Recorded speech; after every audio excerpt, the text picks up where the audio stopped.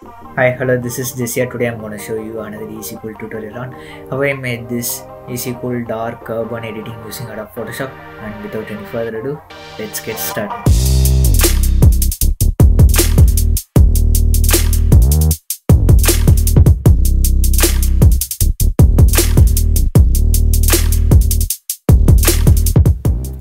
Here I'm using Adobe Photoshop 2020, and if you want to follow this tutorial, just download this image given link in the description. And first of all, I'm going to reduce its vibrance by clicking on this adjustment button and choose vibrance, and I'm going to reduce its value to something 60, yeah, and then click on this adjustment and choose selective color and choose the drop down to reds, and I'm going to reduce the cyan value to -100, and I'm going to increase the black to +100.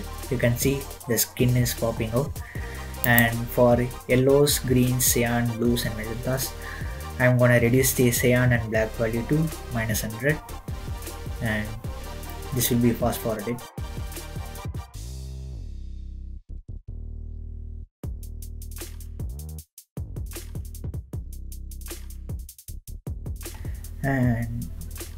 And in blacks, I'm gonna increase the cyan value slightly to 4 or 5 something, and I'm gonna increase the blacks to 5.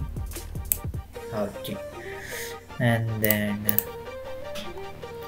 after that, I'm gonna add a hue saturation adjustment by clicking on this adjustment button and choose hue saturation, and in the drop down I'm gonna select the greens and reduce its saturation to -100, and in the same way for cyans and blues, I'm gonna reduce the saturation, and you can see the effect is achieved. And make it more contrast, I'm gonna add a curve adjustment layer and make a simple S curve. You can see the subject is popping out, is highly contrast. And then I'm gonna add a 3D LUT by click on this color lookup icon and gonna choose this drop blues, and then change its blend mode to soft light and reduce its fill value to around 40 or something, and here you go.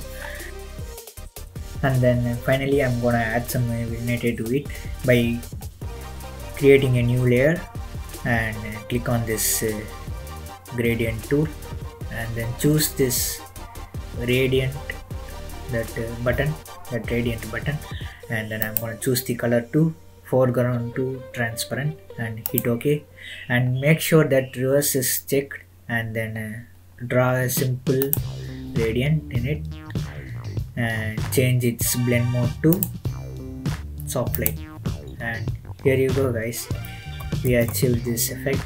And that's all guys, that's all about this video. Hope you enjoyed. Do like, share and subscribe, and keep following JCRPhotography. And finally, I wanna show you a hint about the idea of next video, and if you guessed it, hit the comments with your answers, and here's the hint.